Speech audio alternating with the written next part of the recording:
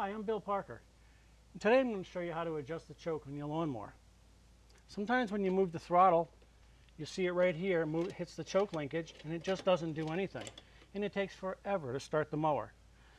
It's very simple.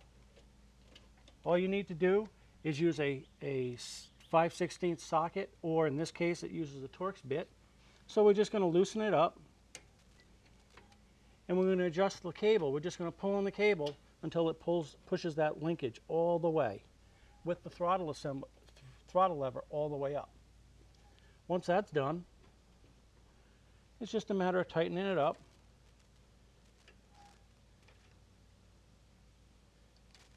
and then checking the operation.